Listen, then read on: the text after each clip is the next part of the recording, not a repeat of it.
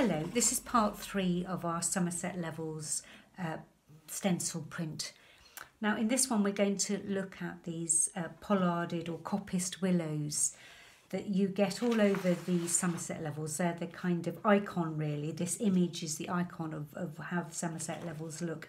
And let's just look. So what you get is you get the trunk bit, which is a sort of metre or two high. And then every year they will coppice from this place here. So this will get a real kind of like a real bunch of tiny little knobbly bits where they've been cut every year. And so every year they cut back that, and that sends out the brand new shoots. And the brand new shoots of willows grow really high, and that's what they then coppice and kind of harvest to make the baskets and whatnot with the long new shoots. So to make a stencil out of that, we need to simplify it and make it into a little design. So I quite like also the way that some might go this way and some might go another way. That's very much how they look. So if we think we've got our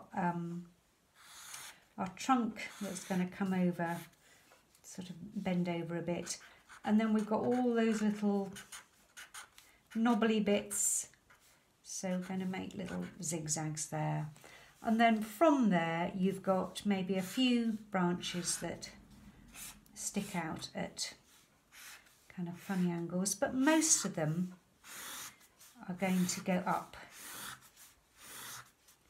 So we'll do lots of branches like that, and then each one, I mean you don't even need to draw it because you can just cut it. Each one is going to, we'll make it into a long thin hole through which you can sponge your paint through. So that's what a stencil is, making a series of holes in order to put your paint through. So that's one of them. I could add a bit more to some of these gaps to make.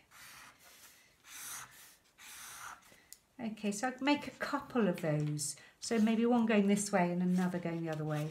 And then I'm going to cut that out. So I'm going to turn it round so that I can do the swoopy lines. So really it's just making a thin, long hole. So there's one.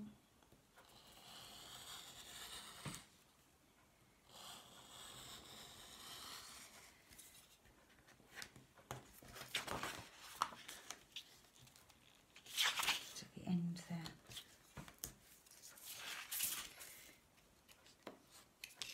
Make sure that they meet, and then a few that come round.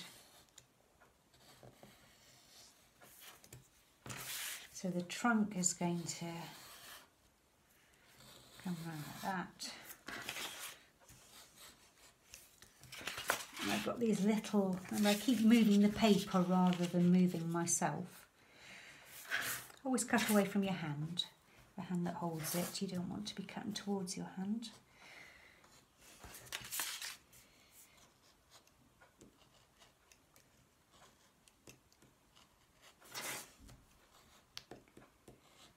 So I quite like the way that the trunk is very different from the spindly uprights. That gives it quite a strong, chunky design at the base. Okay, so you get the idea. We're going to cut all those out and make another one where the trunk maybe goes the other way. Okay, so that's the end of number 3. And I'll see you in number 4 where we'll do the printing and put it all together. Okay.